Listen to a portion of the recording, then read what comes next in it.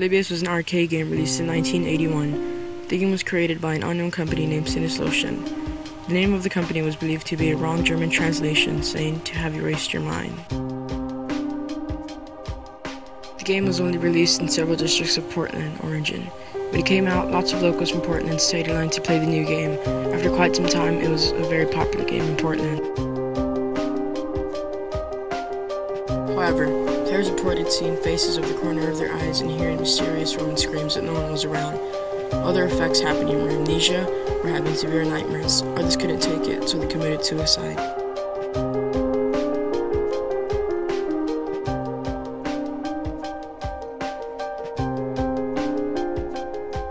Only after a few weeks since release, Men in Black would enter any store or arcade room that owned Polybius. According to old arcade owners, they said that they would only come in to collect the data from the game. They wouldn't take the machine or any money from the owners.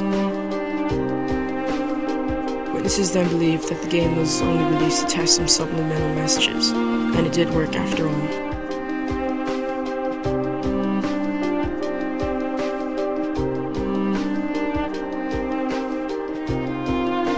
September 24, 2006, the arcade game was then released as a spoof in a Simpsons episode named Please Homer, Don't Hammer Him. The main spoof of this episode was that on the bottom of the machine it said property of the US government.